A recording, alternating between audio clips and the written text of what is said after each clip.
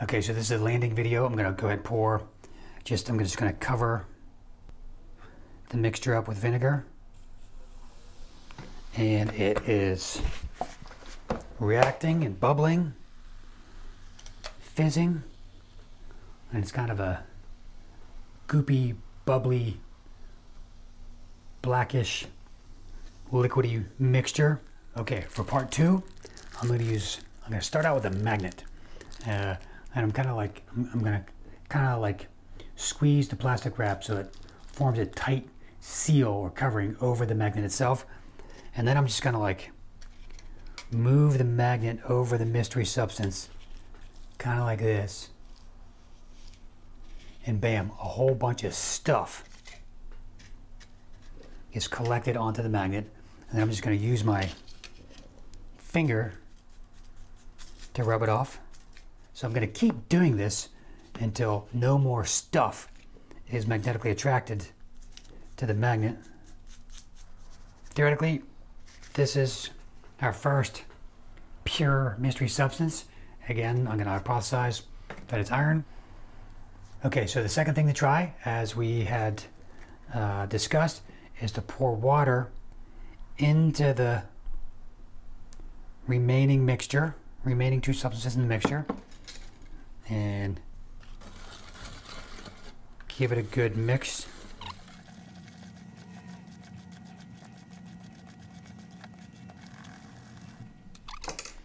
Okay, so I've mixed this for a good while. Now I'm going to pour this nice looking liquid into my filter. Okay.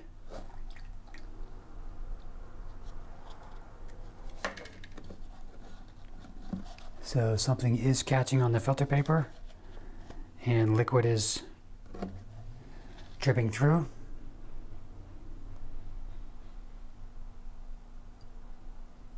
And we'll let that go for a while. And here is the final result. We have iron, baking soda solution, and sand. For a concluding idea, I'd like to discuss the transition from alchemy to chemistry. So what ideas or beliefs started to fall apart in alchemy, which gave way to chemistry?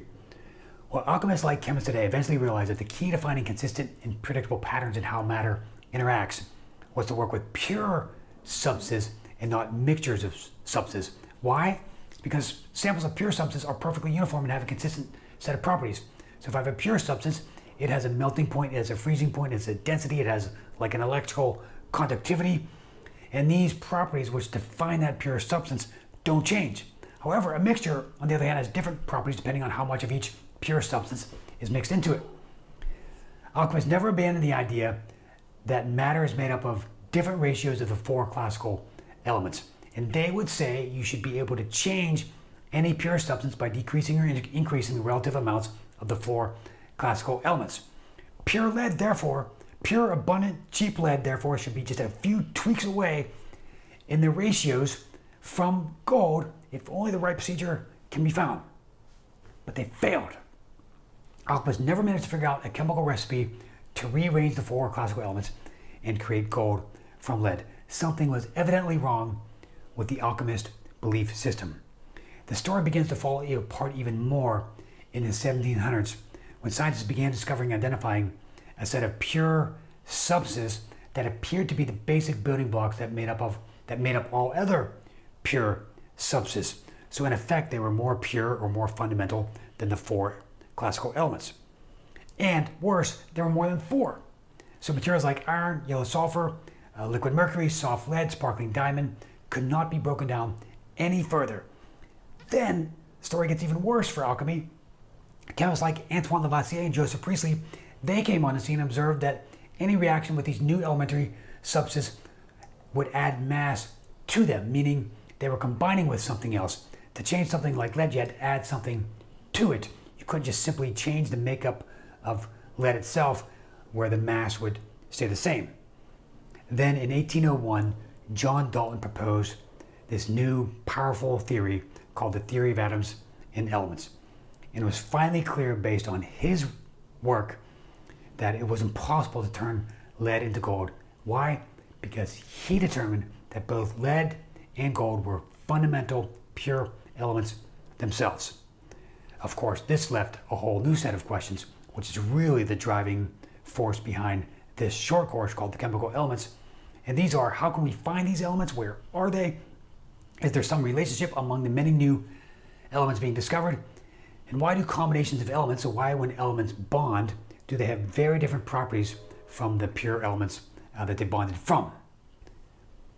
Before we dive fully into this course, it kind of makes sense to agree on a set of definitions. So let me just go through these real quickly. In fact, I'll skip sample and mixture. They're relatively straightforward.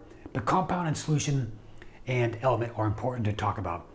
So for compound, we know that all matter is made up of atoms, and atoms can rearrange and bond to form new molecules. So when you have a sample of matter that is made up entirely of one type of molecule, this is what a compound is. A solution. So this is a special type of mixture where one compound is very well mixed into another and appears uniform. So this happens often in liquids, where table salt, for example, can dissolve evenly into water. So that's a solution. When metals are melted together, they can also form a solution, and these are known as alloys. So dissolved molecules in solutions are not chemically bonded in the liquid. And finally, almost most importantly, is element. So what is an element? What's the definition of an element? A chemical element is a special type of sample, which is one type of atom. So the atoms can be bonded to each other, like diatomic oxygen, which always comes with two oxygen atoms bonded together, or diatomic nitrogen or diatomic hydrogen, or they can be completely isolated atoms like helium, argon, or lead, which is Pb. A final comment I can make in the deeper dive section on alchemy versus chemistry. It's not easy to mark a sharp transition where the study of matter moved from alchemy to chemistry. It wasn't like one day everybody was doing alchemy and the next day everybody was doing chemistry. And much of the work of alchemists has likely been ignored or de-emphasized by Western historians of science. Some Arabic alchemists like Jabir ibn Hayyan in the 9th century had developed sophisticated chemical experiments and methodologies and were beginning to extend the idea of the four-element theory. They recognized way back then that the world was likely made up of the elemental materials we consider as elements today. And interestingly, more primitive forms of alchemy continued up until the 18th century. In Europe, the famed physicist Sir Isaac Newton actually clung to the ideas of alchemy. He believed he could turn lead into gold until his dying day.